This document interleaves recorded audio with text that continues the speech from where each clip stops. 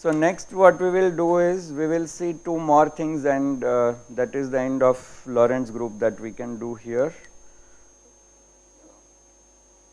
One thing is one more way of looking at Lorentz group. So far we saw that Lorentz group can be thought of as SO31 with the real generators L and K. Then you complexify and do some abracadabra, then it looks like SU2 cross SU2. We will now see a third way of representing Lorentz group, and that is as SL2C.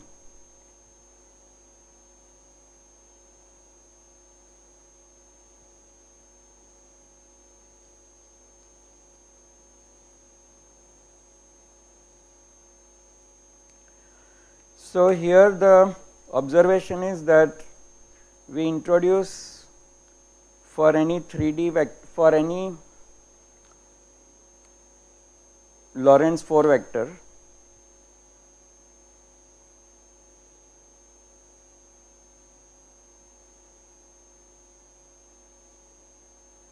like the energy moment, for example P0P, right, the 4 momentum of a particle.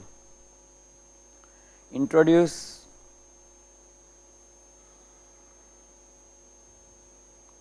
V matrix equal to V0 times identity plus V dot sigma or V dot tau, the physicist notation, which in full form is simply equal to, so V0 times identity, so the 0th component you put here, but then there is V3 times tau 3, so there is minus V3, plus V3 and minus V3, and then there is V1 minus I times V2 and V1 plus I times V2. So the matrix looks like this.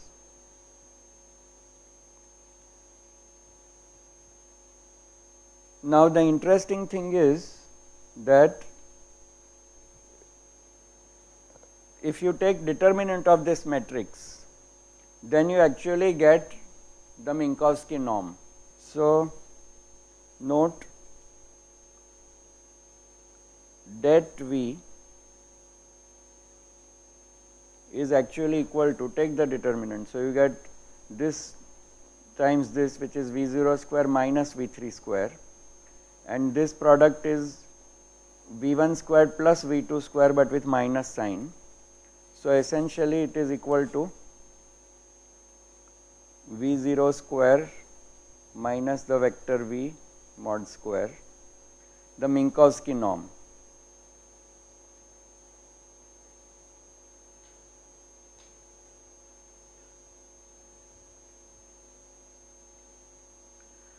So we can see that this norm would be preserved provided we transform this by a unitary transformation.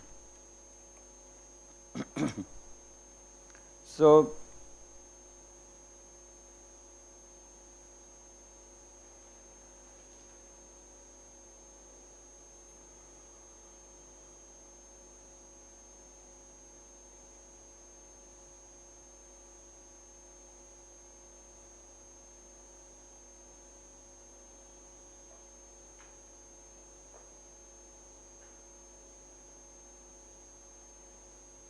right, because then determinant of U dagger would be equal to, with U unitary,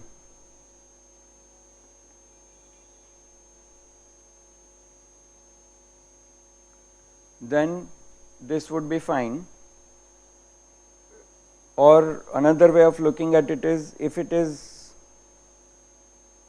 not unitary, then you would have found that it would become det U squared.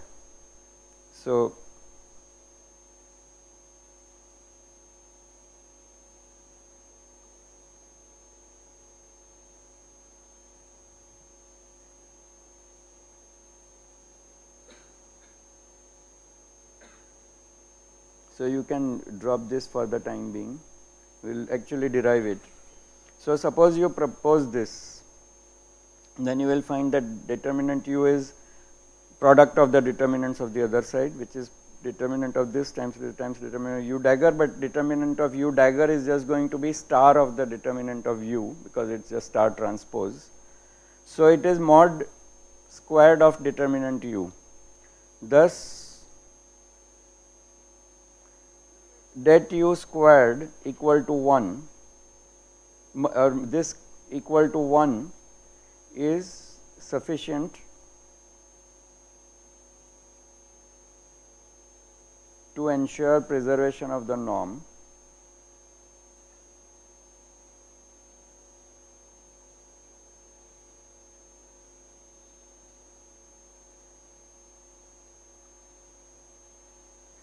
but further, to avoid getting changing sign of V0 and so on,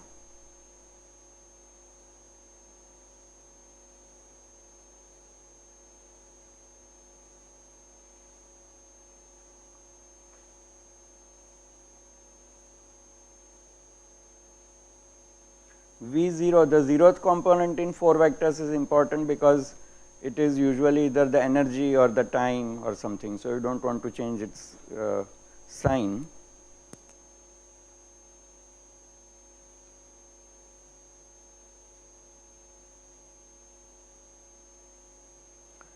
So, you require determinant u to be plus 1.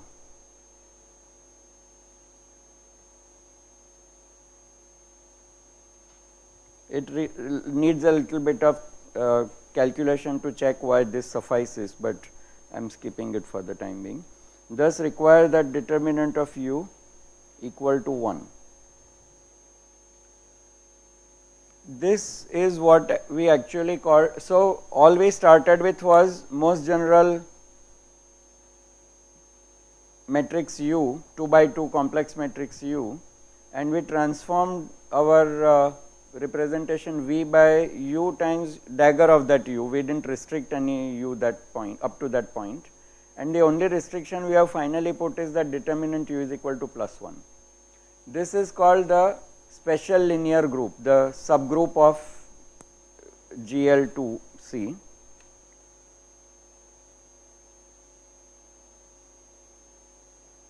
Makes the set of allowed u to be in SL2C. I mean, that is the definition. If you put no other restriction on 2 by 2 complex matrices of GL and C, so determinant should be non-zero, but the only restriction you put is you set the det u to plus 1, that is called SL2C, and therefore SL2C is one more realization of the Lorentz group as a group theory. Now there is something a little interesting as well. If you just change this sign V0 1 plus V dot tau, if you put minus V dot tau, also everything works, okay, because it will only change signs of V. So so will still come out the norm and so on. So we get two inequivalent SL2C representations of. So I'll just make, in case you ever read more literature on this, and nowadays that the Majorana particles have become important to condensed matter physics. If you ever read two component formalism, but let us not mention it. So this is one more way of thinking about the Lorentz group. Okay.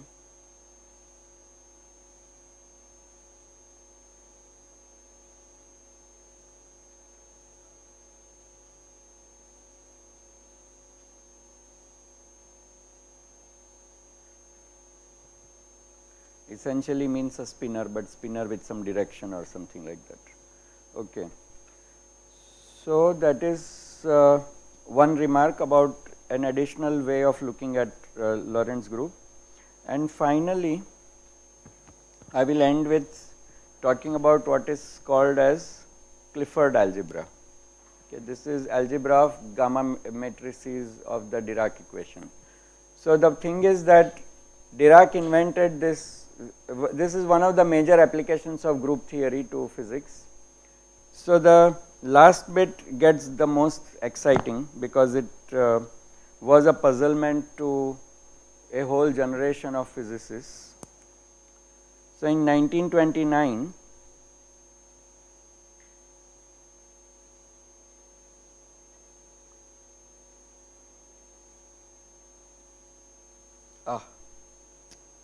Dirac formalism and Clifford algebra.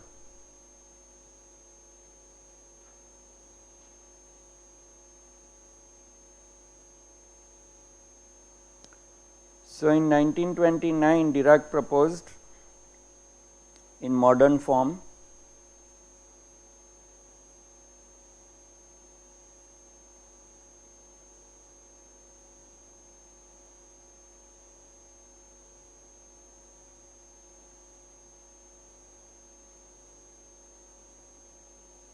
x0 is c times t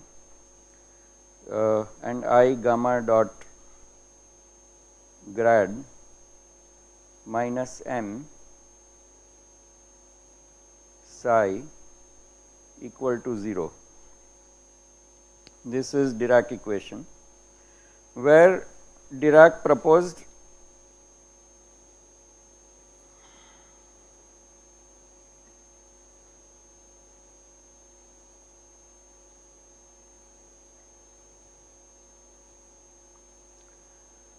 these matrices so that they have anti-commutation relations.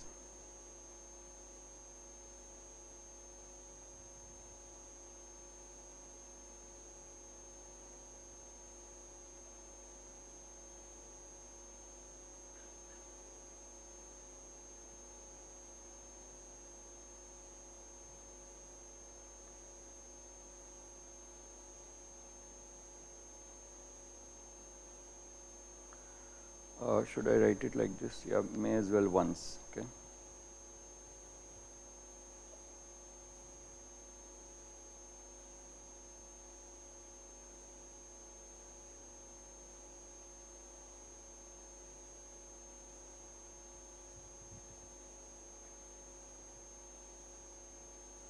So there is of course identity. There are 4 by 4 matrices.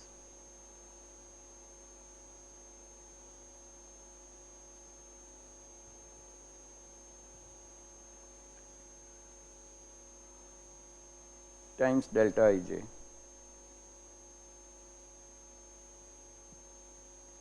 So if you wrote out in detail gamma 0 squared, basically this is an anti-commutator. So it is gamma 0 plus gamma 0 gamma 0. So there is factor 2 anyway. It says gamma 0 squared equal to 1. This says that each of the gamma I squared is minus 1, minus the identity. And if you take gamma I with gamma j, so gamma 1 gamma 2 plus gamma 2 gamma 1 will be 0. Similarly, gamma 0 gamma 1 plus gamma 1 gamma 0 will be 0. So all together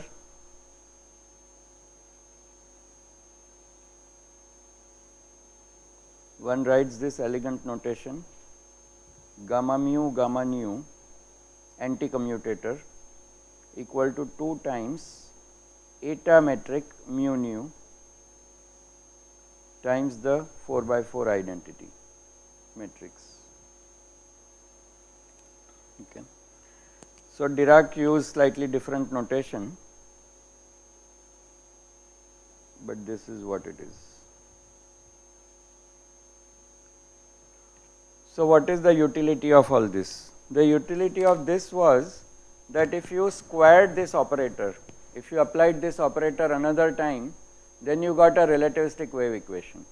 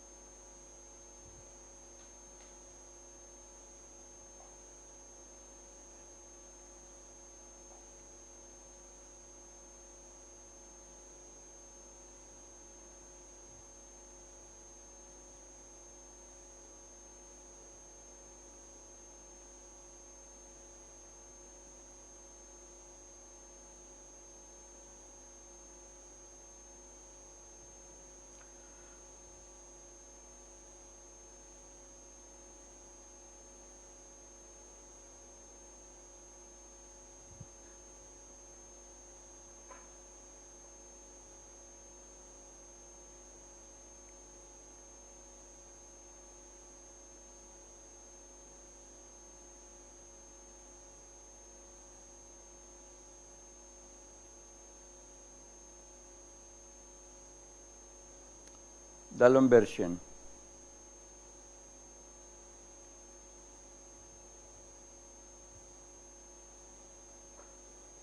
Okay, times the m square term plus the m square term. So now what this says is that if these matrices were 4 by 4, then this is a 4 component object. The psi is itself a 4 component object. Here it says that this is times an identity matrix. So each component psi obeys this wave equation. So this is sometimes called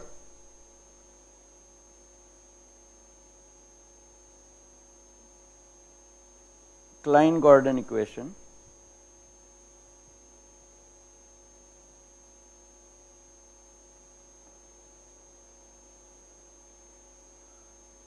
But it should more correctly be called relativistic Schrodinger equation.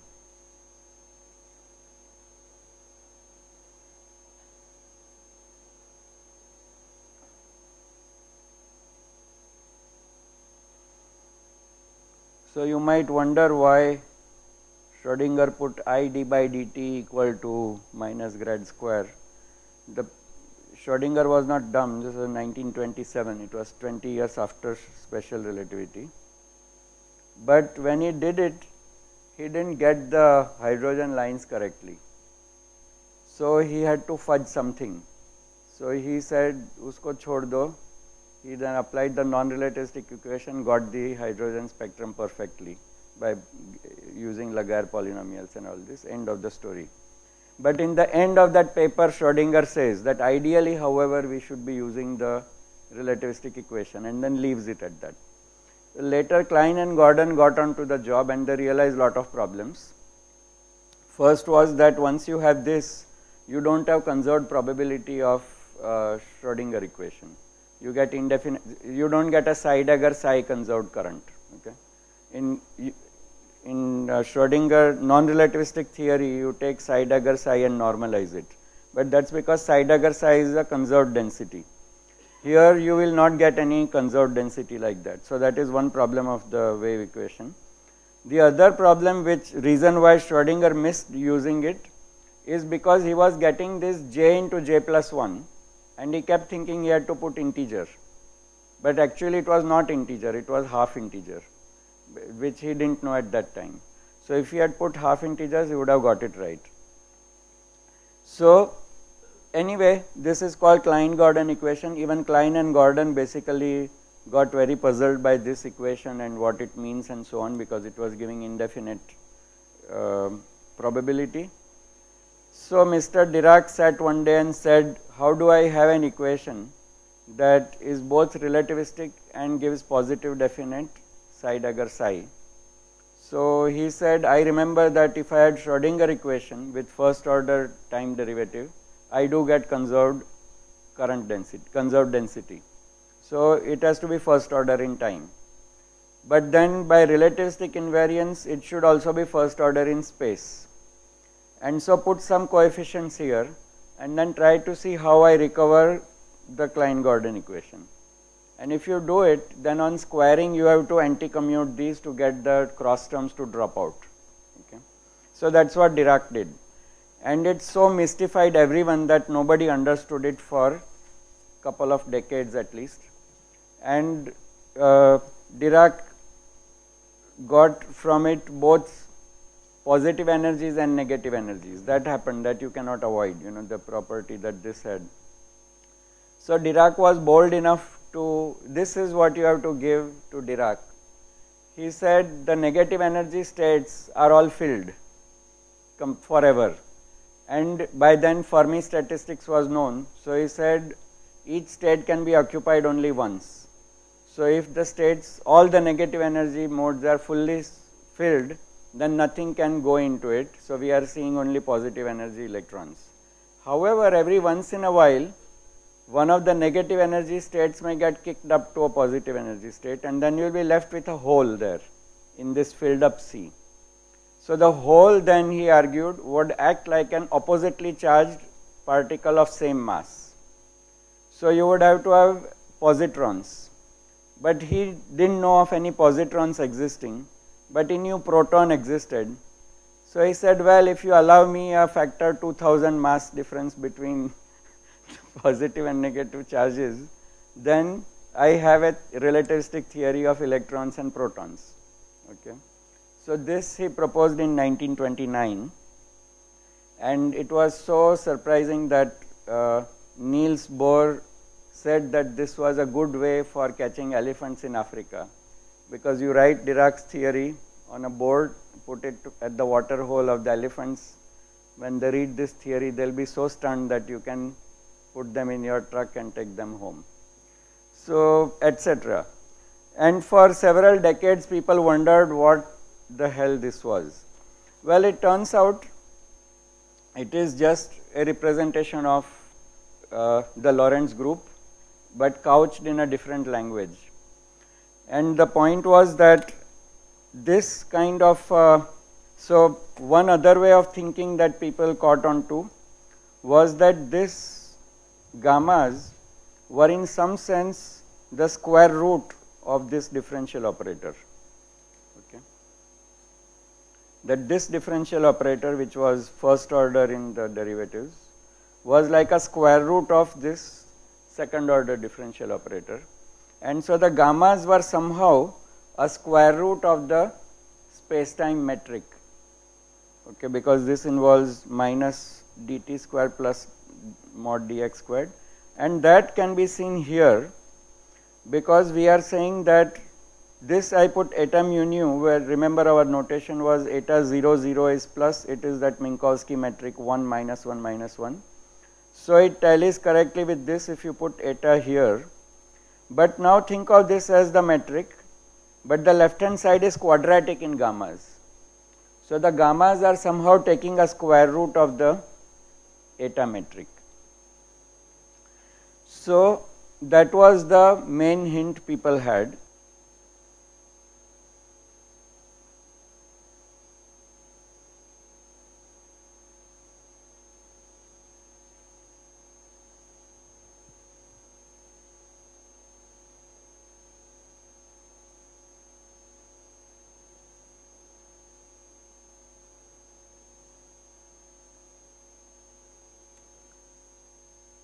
Then the mathematicians, when they heard about it, they said, but physicists are a little slow, aren't they? Because almost 50 years earlier in mathematics, there was a man called Clifford who had identified this algebra which would take square root of the Pythagorean metric.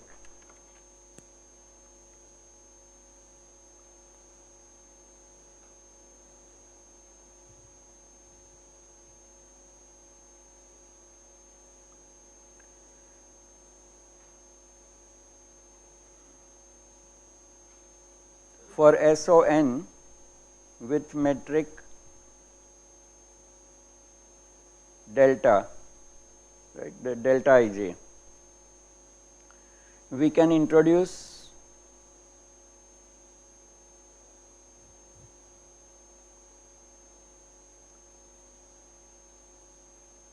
gamma I gamma j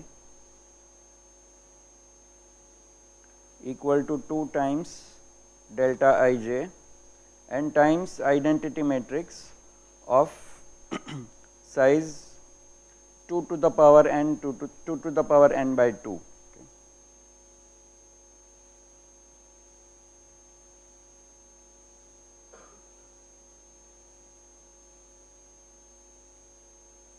Which is biggest integer smaller than. So for odd, for even n, we need n by 2 cross n by 2 matrices,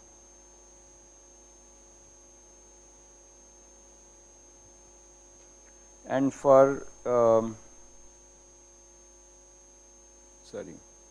so of course in 4 dimensions we want 4 dimensional matrices.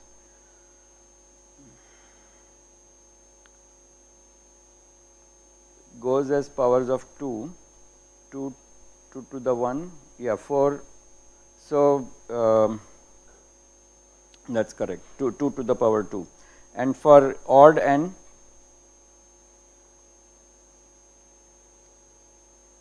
we need n minus 1 by 2 times n minus 1 by 2 size matrices.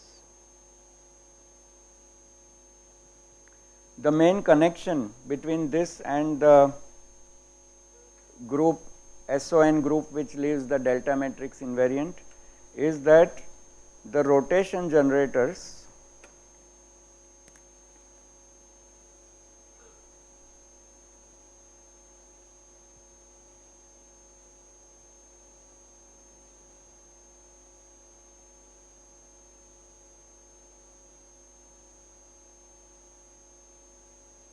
of SON denoted Mij with I equal to 1 to n. So remember this is rotation in the ij plane.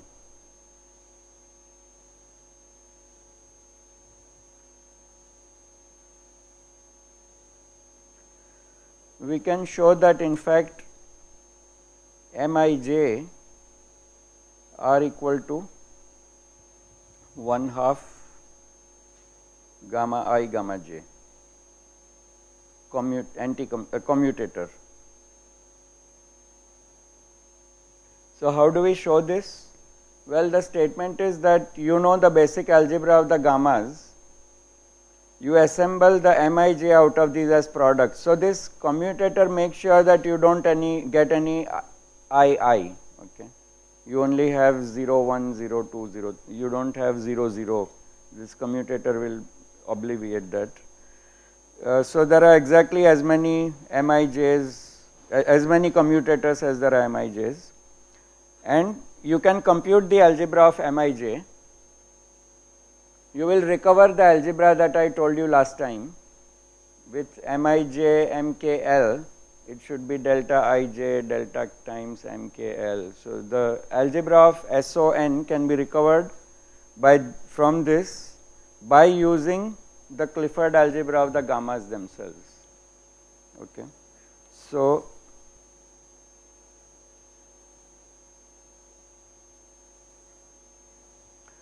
let me just check. If we have 3 dimensions, then we still need 2 by 2 matrices, 2 to the power 1. So this is 2 to the power. That's what I was missing, wasn't it? 2 to the power.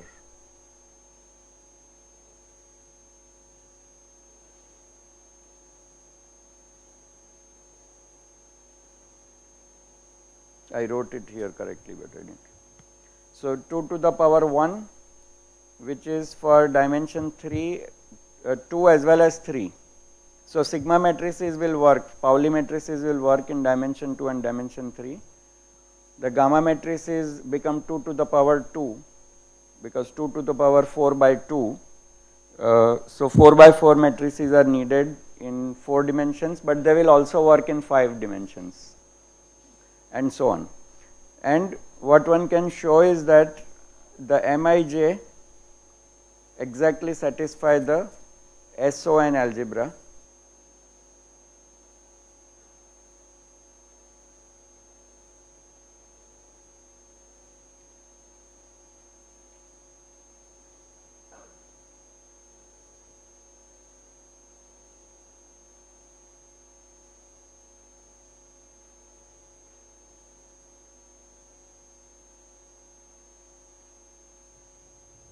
Satisfy the Clifford algebra.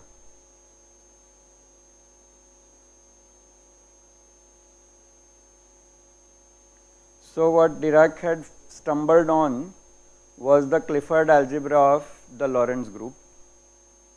Of course, with the big change that it was not delta Ij but eta Ij. So there is quite a few changes there are relative sign, minus signs and so on. But this is what essentially what the Dirac equation is.